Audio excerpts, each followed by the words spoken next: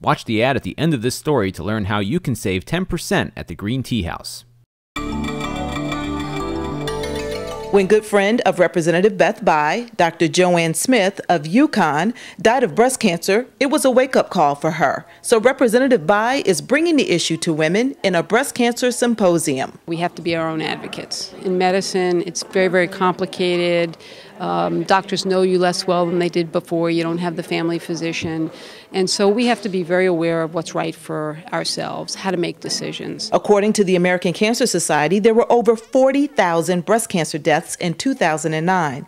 Breast cancer is the second leading cause of cancer death in women. Right now, there are more than 2.5 million breast cancer survivors in the United States. We hope to continue every year with information for women in West Hartford and beyond about the importance of screening and what's next in breast cancer. Maybe next year we'll focus on some treatments, but it's going to stay focused on breast cancer in memory of Joanne Smith, a doctor from Yukon. This year's symposium was extremely informative. The yearly event will help keep the issue of breast cancer examinations, treatments, and funding at the forefront.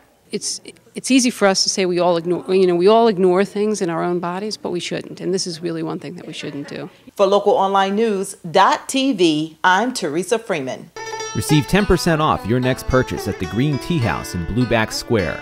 The Green Tea House has over 100 organic loose teas, cups of tea to go, Chinese paintings and artwork, handcrafted porcelain, specialty teapots, and be sure not to miss the authentic Chinese tea ceremonies. Mention you saw this ad and receive 10% off your purchase. Or you can print a coupon at localonlinenews.tv/greenteahouse.